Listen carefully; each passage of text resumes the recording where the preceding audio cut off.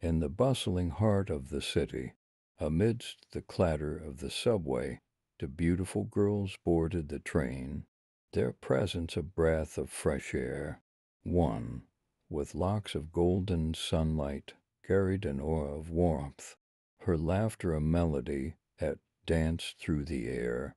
The other, with eyes as deep as the ocean, held a serene grace, her calm demeanor a tranquil island in the sea of rush. Together they were a portrait of youth and beauty, their effortless elegance captivating the gaze of fellow passengers.